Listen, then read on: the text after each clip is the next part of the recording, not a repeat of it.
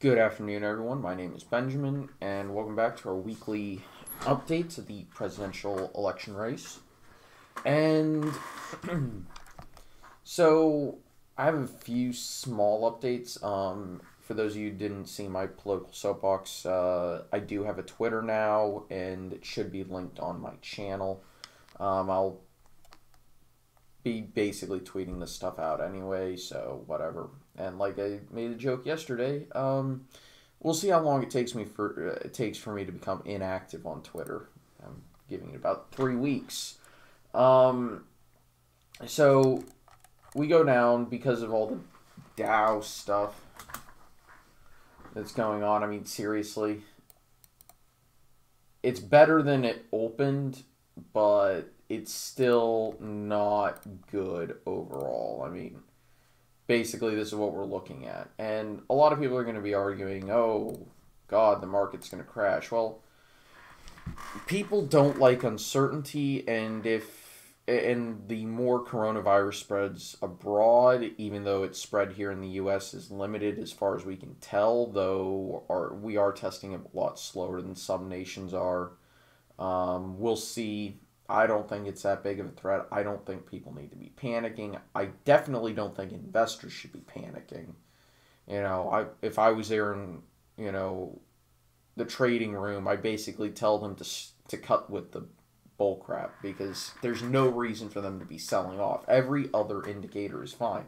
The February jobs report was good. Inflation's low. Things are everything other than this coronavirus stuff is great. And yet, we're here in a situation where everybody's panicking because everybody else is panicking because everybody else was panicking about getting sick. Crying out loud, it's the stupidest. It's really stupid, honestly. There's zero reason for the market to be crashing. Anyway, so I did drop the economic modifier because a market crash is a good indicator of where voters think the economy is. Generally speaking, I believe that people think that the economy is decent other than the market, and we're just waiting to see if that's actually true or not. As you can see, we've got some new polls, and if I get any that have a candidate other than Biden or Sanders, I'm going to drop those candidates from the average because no one other than Biden and Sanders have a real chance of winning the Democratic nomination as of right now, unless there's some sort of miraculous broker convention where Bloomberg decides to do something stupid, but we'll see. And a few other polls. As always, I am ignoring any that do not include both candidates, though I was tempted to include this one because Biden has a significantly greater chance of winning the Democratic nomination than Sanders does. And now we can go back to the map and kind of discuss it. This is basically what my personal prediction has been for a while now, except changing Ohio, Georgia, and Texas. Ohio, Georgia, and Texas to likely rather than lean, and this is a likely rather than lean. And, of course, leaning Arizona, Wisconsin, Pennsylvania, North Carolina, and Florida. Because my map is, and, of course, leaning, actually, I think I've Michigan tilted, but leaning Minnesota, Virginia, making this likely. This is safe. New Jersey is safe.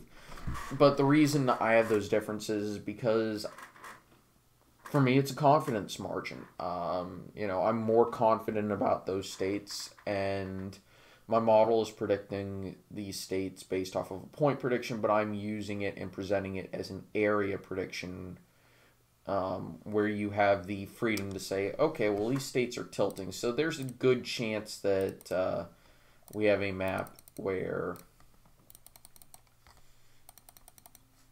this happens. This could be a map, right? If we take all the tilts and flip them. Now, of course, that also means that, Virginia is competitive. It means Nevada is competitive. It means New Hampshire, Maine at large are competitive. Michigan and Minnesota are competitive. and anything within the lean could become, very competitive.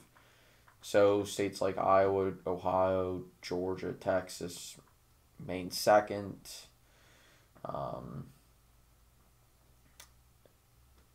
or Colorado and New Mexico, for example. And anything the likely, chances are it won't become competitive, but it could in more than one instance. Like, it's not just a random poll is going to throw things off.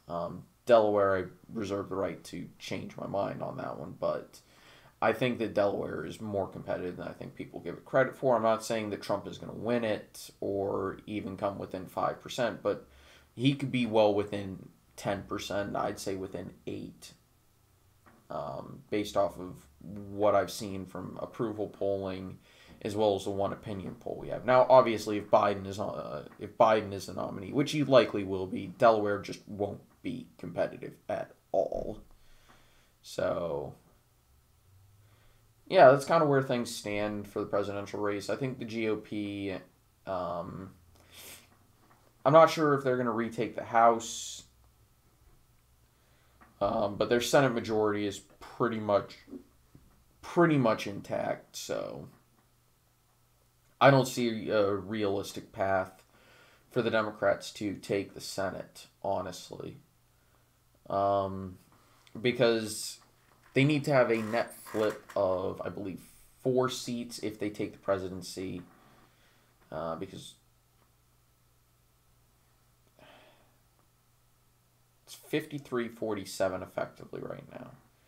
So they need 3 if they win the presidency, 4 if they don't.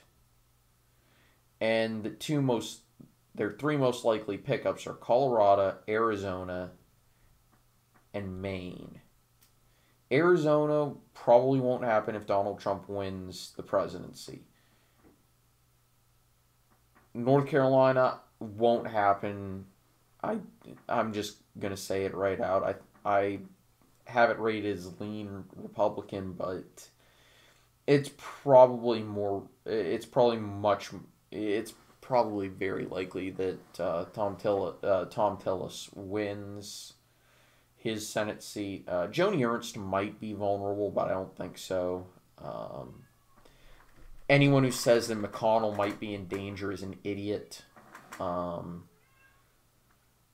There is no way that he's going to lose to McGrath or anyone else for that matter. No. And people are trying to use the gubernatorial race from 2018 as proof that Kentucky might consider a Democrat. Well, that's a governor's race, and governor's races are a lot less nationalized, a lot less focused on, and just no one really, and crossing party lines is much, much more common.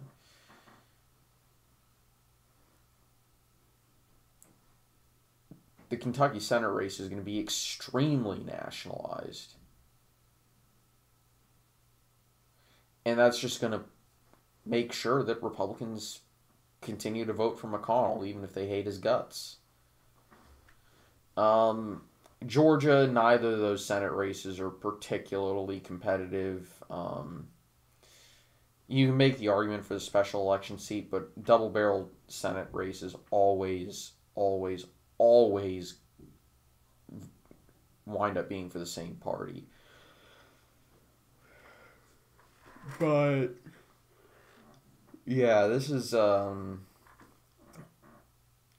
I just don't see where the Democrats are picking up 4 Senate seats in this scenario, because they're not getting Arizona, they're not getting North Carolina, and they might, and they wouldn't get Iowa in this scenario, in this map. Colorado they're probably getting, so that's one flip. I'll give them the benefit of the doubt and say Suzanne Collins gets voted out. But where are those other 2 seats? And by the way, they're back down to a net gain of only 1 because Alabama is going to flip towards the Republican Party. I'll say I'll also give them the benefit of the doubt and say that John James doesn't win in Michigan. So that's still only a net gain of 1. This is a surprisingly, well, sorry about that. This is a surprisingly difficult. There's a surprisingly difficult Senate map for the Democratic Party, and I'm not displaying it right now, but it really is a difficult map just because of where the seats are being, where the Senate seats that are up for election are. But anyway, I want to thank all y'all for watching. I hope you enjoyed. I'll see you next time. Take it easy. Remember, likes, comments, subscriptions always, always, always help. And I greatly appreciate each and every one of y'all. Take it easy. Bye-bye.